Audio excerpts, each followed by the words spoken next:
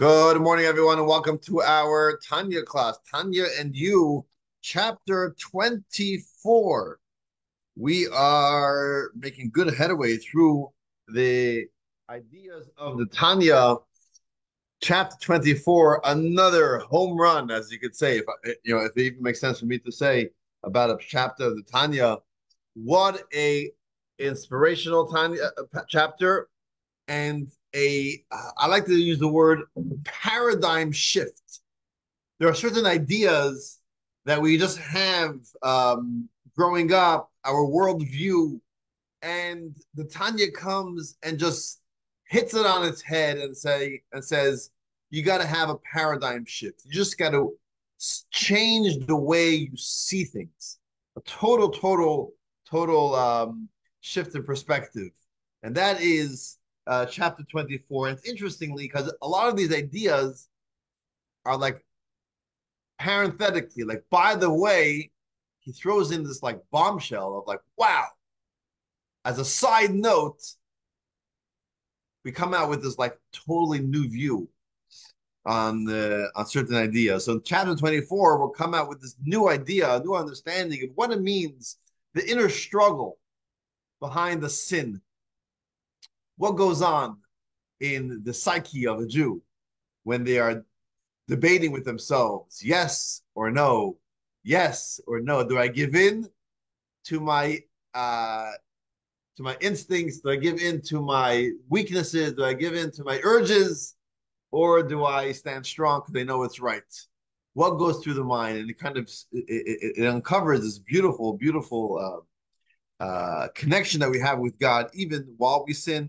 At the same time, some of the mistakes in judgment that we may make while we sin, and this is all in part of this larger idea that the Tanya is developing over here over the last several chapters, beginning with chapter 18, where he begins this idea where each and every one of us has what we call a hidden love, which means like this intrinsic connection, bond with God that isn't always revealed. It isn't always front and center. In fact, for many, it may be deeply hidden, buried under many layers of concealment. And when it comes to our daily decisions, that's not part of the menu. It's not something that we even consider. However, it's still there. How do we know it's still there? Because when it comes to the crises, when it comes to the big decisions, decision of our Jewish identity, decisions of what we all believe in. We believe in one God. We don't serve idols. These are big no-nos. These are big fundamentals in Judaism. There, we're willing to even die for it sometimes. Say, you know what? It's my Judaism comes before anything else. Although in the small decisions, perhaps it's not so apparent. And the Tanya kind of develops over the last few chapters what exactly is this belief in God that we are willing to die for? What is it? And we explain this idea that one believing in one God is not only believing in one God and not two gods, but believing that all is God. The oneness of the world is that it's all really an extension of God. And every area in life is ultimately an extension of God. It receives its vitality from God. And therefore, to say that there's a space, there's a decision, there's an area in life where it's void of God, this isn't God, this is an other, that ultimately is idolatry. Because idolatry isn't only serving an idol, idolatry is a theology.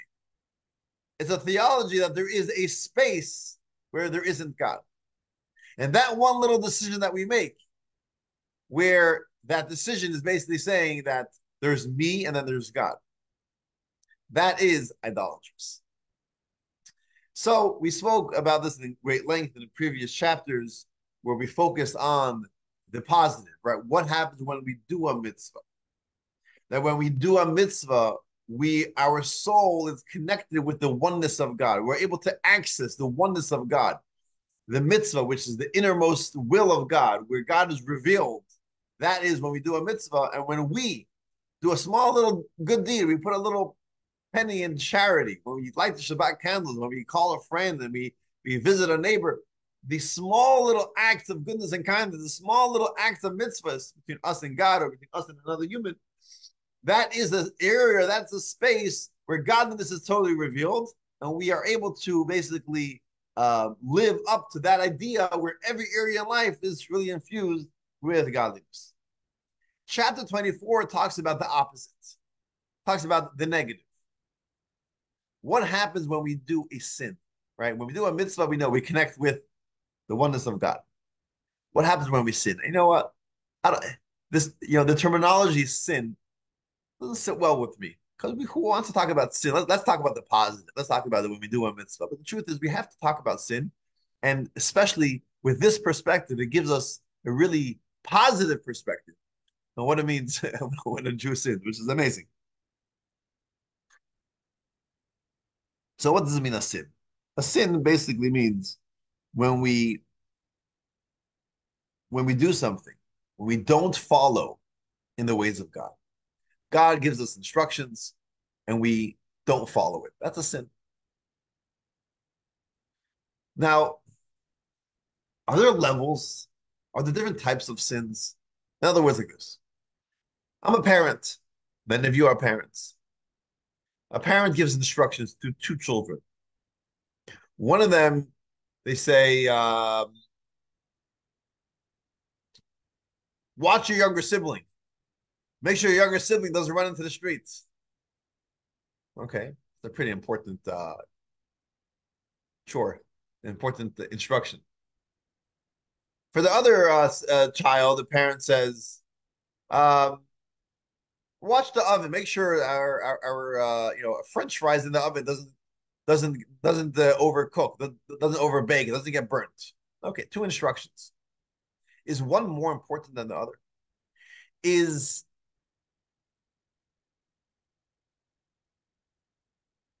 it more important for one child to listen than the other child to listen? Obviously, you'll say, I mean, a child running into the street is a lot more dangerous. But there's a common denominator between the two, that at the moment, they both have this obligation to listen to their parents equally, because this is the parent's will. Take example, a king. A king calls in two ministers. He calls the minister of janitorial, charge of all the janitors, and says, "Listen, minister, I've been walking around the palace. I see that the garbage cans are filling up too fast. We got to do something about this. What I want you to do is, instead of emptying the garbage cans once a day, you got to empty them twice a day." And that's an order. Okay. And then the king calls in the minister of defense. Say, "Listen, there's a war brooding, and I need you brewing, and I need you to get to mobilize the country to save our kingdom, because we got to fight the enemy." Okay, two instructions from the king. And now the next day, the king calls in these two ministers, says, "No, have you followed my orders?" They say, "I'm sorry, king, we have not followed your orders." Which one has committed a greater sin? So, of course, after the fact, there's a lot more weight carried on the one that has much more of an important role. But there is a common denominator: the fact that the person did not listen to God's will, to the king's will. And the same is true with us and God. There are many, many commandments, many ways that God wants us to follow. And some of them perhaps seem to be more important, some are less important. But the common denominator is that there is the will of God, and I need to follow the will of God. After the fact, maybe I could start looking at it and say, this is more important, less. But at the moment when I am giving this commandment, I have one thing to do: follow the will of God, no matter what it is. No matter what it is.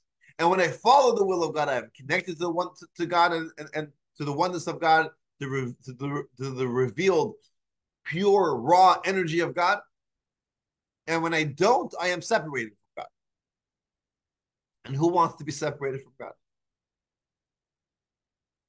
Who wants to put themselves in a space where it's godless, at least in a revealed manner?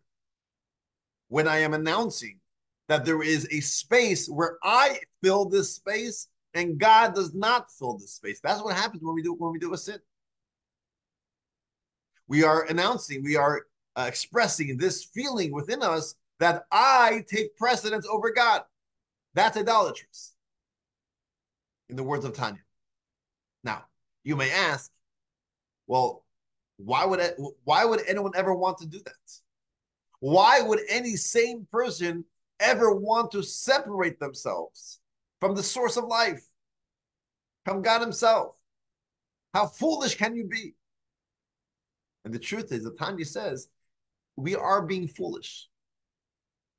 And he quotes a verse in the Torah, actually from just a few weeks ago, 2 weeks ago, we read this in the Torah, where we use the word shtut, which means a foolishness, a folly.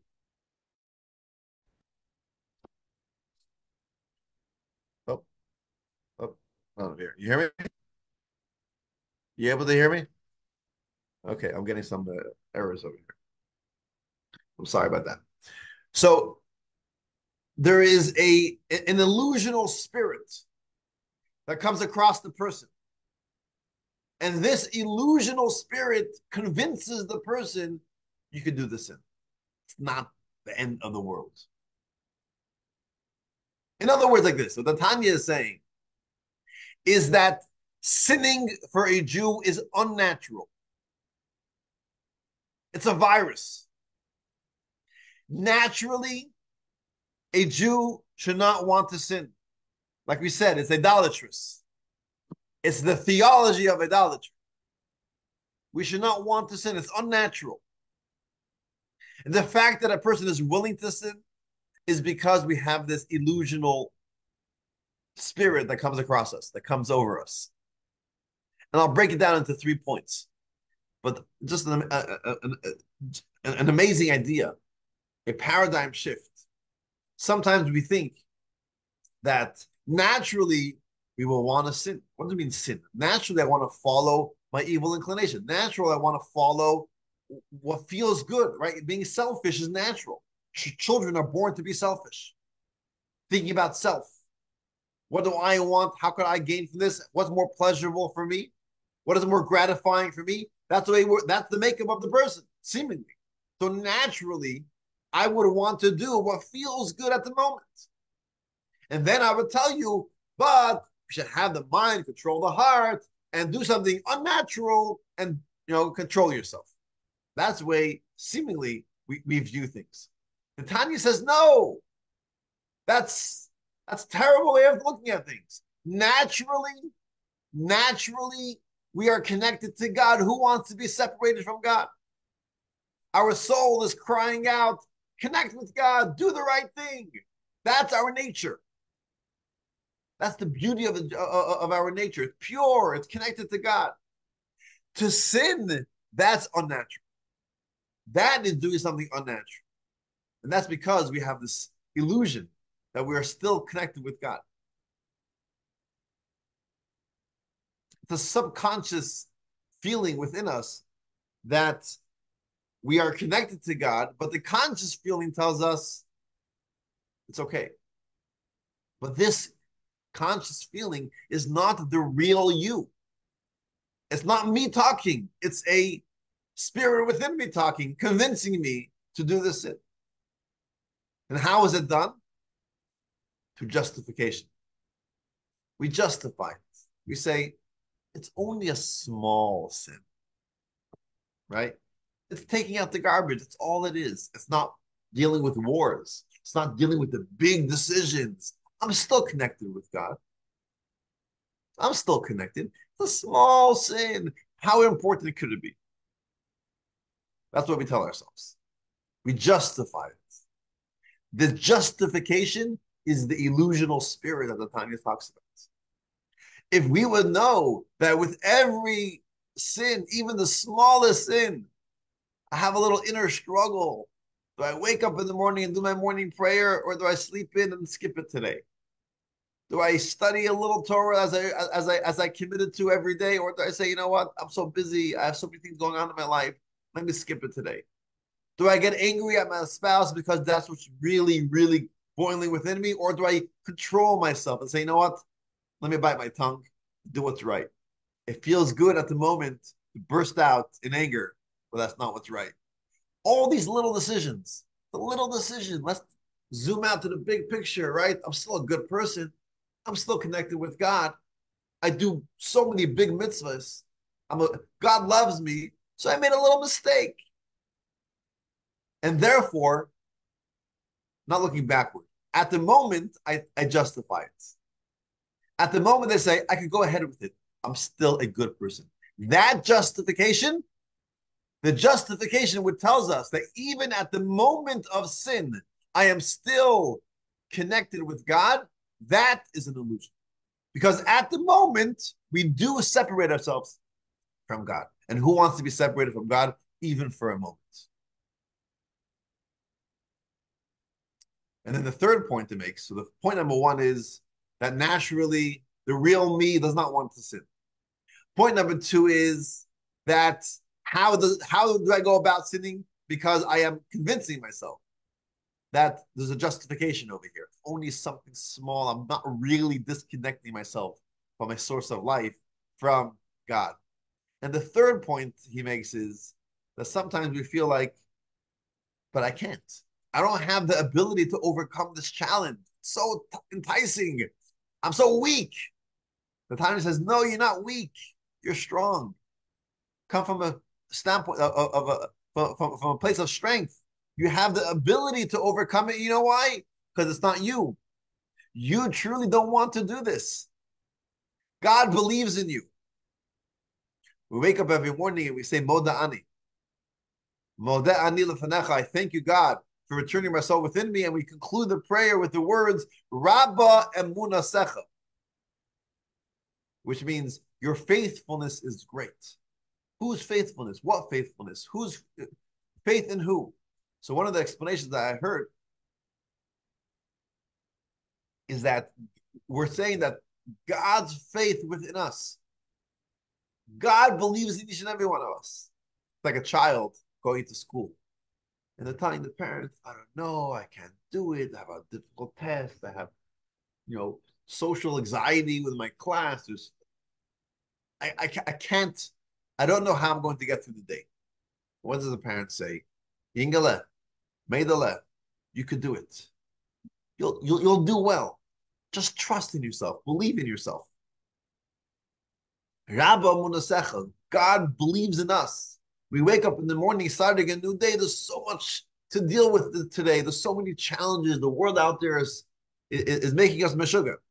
How am I going to withstand all the tests and struggles and tribulations? And God says, I believe in you. You have the ability to do it. You know why? Because I don't have to infuse you with extra strength. This is who you are. It's the real you.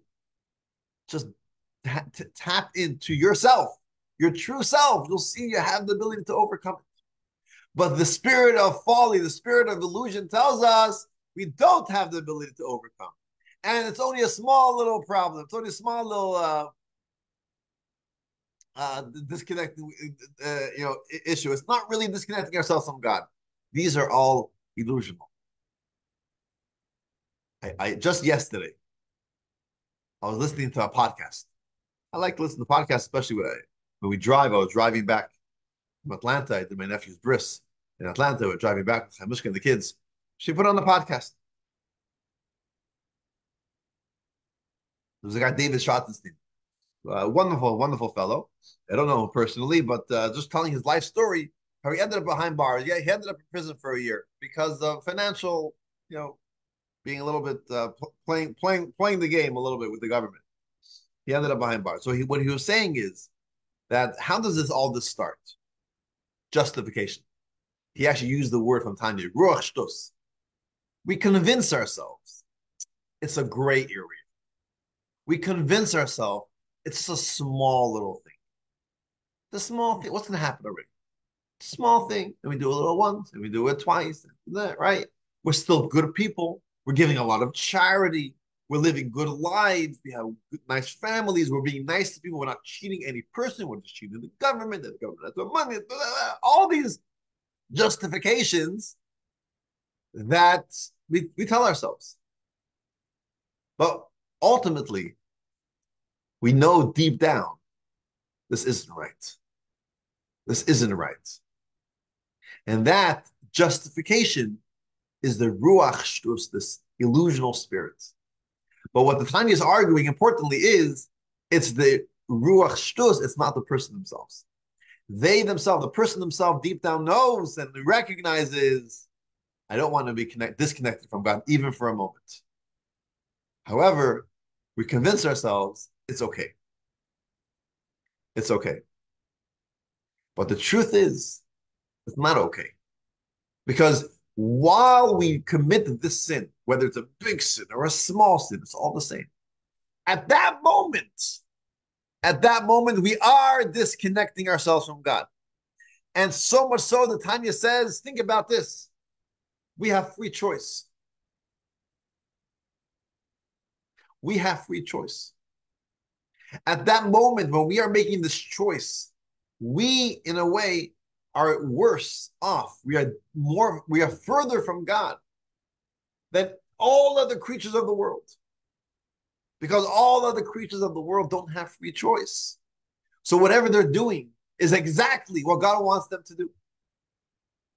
You go to if you go to the African safari and you're watching these hyenas chew up another animal, that's exactly what God wants them to do. Because they don't have free choice. This is their nature, and they're following their nature. They don't have the ability to do anything else. But we do have free choice. And when we make that choice to disconnect ourselves from God, not only are we disconnected from God at that moment, but we are worse off than everything else. So think about this, Tanya says. Think about what happens the moment we make this choice. We are saying that there is God and there's me. There's another power. There's another deity almost besides from God. That's idolatrous. So the same way when we do a mitzvah, we are connecting with the oneness of God. When we do a sin, we do the opposite of the mitzvah. We are separating ourselves. We are disconnecting from the oneness of God. However, this is only at the moment while we are doing the mitzvah, this sin.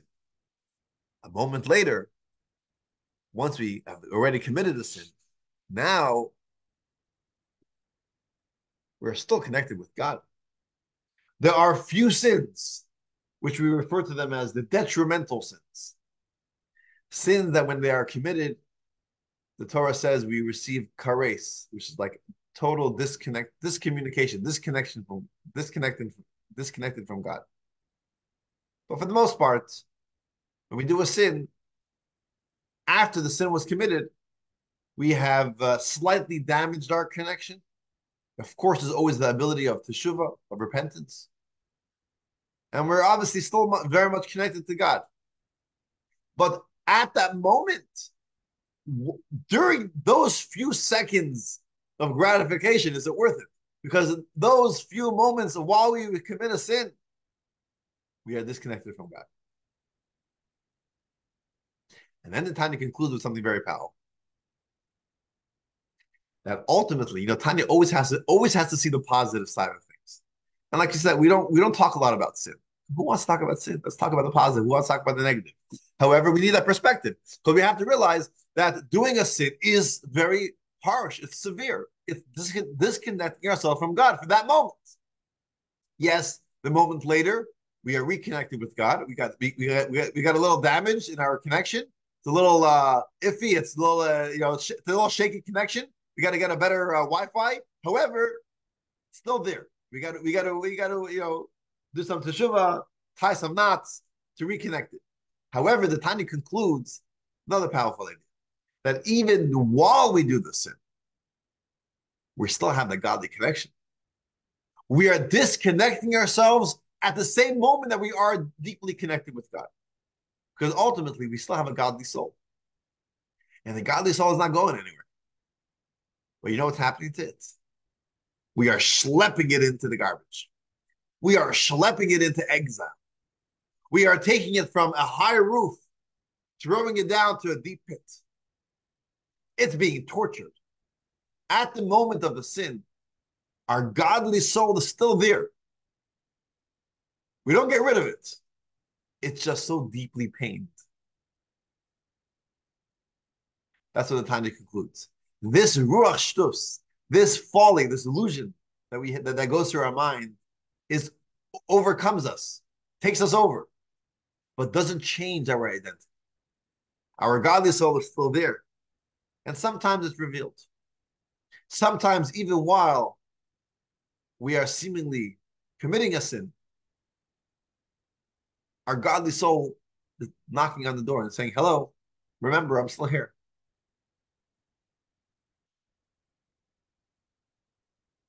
In Ukraine, there is this famous man by the name of Vladimir Zelensky. I'm sure you ever heard his name, right? The Prime Minister, President, whatever they call him, of Ukraine. The Jewish guy, Jewish man. Unfortunately, not very proud of his Jewish heritage, and not very far from a practicing Jew, but Jew nonetheless. It has that Jewish identity, right? Can't take it away from you. It's who you are. You're born with it. A number of years ago, this is before he became, as a prime minister, how it is, of Ukraine, but he was already involved in politics. He was at an event where many of the shakers and movers of Ukraine were there, including a Chabad rabbi. Somehow the Chabad rabbi made it in to this event. And the Chabad rabbi was seated actually right near Mr. Zelensky. And there were many other prominent Ukrainian politicians. And what does the Chabad rabbi do? Of course, they started a conversation with Mr. Zelensky. And during the conversation, he does what Chabad rabbis do best. Mr. Zelensky, would you like to put on tefillin? You can imagine that. The last thing he was thinking about was tefillin. We're not sure if he ever put on tefillin in his life. Maybe he did, maybe he didn't. Not at this moment. It's not what he was thinking about. Now's not the good time to put on tefillin. And he actually got somewhat annoyed and frustrated with this rabbi. Oh, crazy rabbi, what are you? And he said, no, not interested yet. And he got up and walked away. There was another Ukrainian politician who noticed this interaction. Did not know exactly what the rabbi asked of him, but he noticed that he got annoyed at him. So he goes over to Mr. Zelensky and says, tell me, what did that Žid want from you? And use the word Žid in a derogatory manner.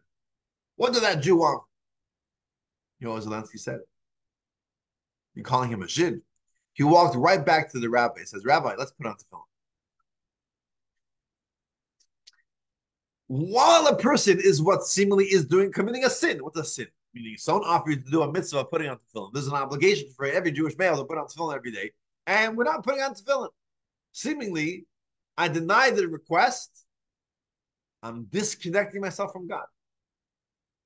But it doesn't mean that we don't have a godly soul within us at that moment. And it needed some, a little shtech, a little something from the outside to reveal it, and we go back to put on the film. So this is kind of the economy, like the two extremes within the chapter 24. On the one hand, we're saying the severity of a sin, that we are disconnecting ourselves from God. Every small little sin. It's not just the big idolatrous sins. Ooh, I went to a house of worship and I bowed down to idols. Oh, what a terrible sin. Yeah, of course it's a terrible sin. We're not talking about that. The big sins, the small little sins, the small little decisions that we make in our lives, that a question between self and God. Who is going to win the battle? Selfless, selfish, right? That's the question. These small little sins is the same as the big sins. Ultimately, it's announcing that there is me and there's God, there is God and there is an other. That's the theology of idolatry. That's what the Tanya says. Every little decision is disconnecting ourselves from God at the moment. That's the severity of the sin. Think about that. Don't let this illusional spirit convince you. Every moment, this is what we should be thinking about with every decision. At the same time, second half of the time, it says, but doesn't mean that we're fully disconnected from God. After the sin, we are connected with God once again. And even during the sin, we still have our godly soul, which is in exile and pained, but nevertheless still very much in existence. This is who we are. This is our connection. So this is a little overview of chapter 24, kind of continuing on this theme to understand what it means that a Jewish person is willing to die for the big cardinal sins and the big mitzvahs, but not for the small ones, which is a mistake, because the small mitzvahs, the small affairs are the same theology behind it, whether it is a big, decision or a small decision. Ultimately, it's a decision between me and God, and that is the same, the big ones and the small ones. And that is what we should be thinking about at every moment of the day. Do I want to connect with God at this moment, or do I want to be disconnected from God at this moment? And this will help us with all these decisions that we have to make. This kind of wraps up the development of this idea of starting in chapter 18. And in chapter 25, next week, we'll kind of wrap it all up, how this has to do with, going back to the idea of this hidden love and how this comes into fruition in a practical sense. We'll see that in next chapter. But I'll leave you with this. Thank you for joining us this beautiful Thursday morning, and I wish you a good Shabbos, and looking forward to seeing you next week. I know that Lynn had a question. Give me 1 second.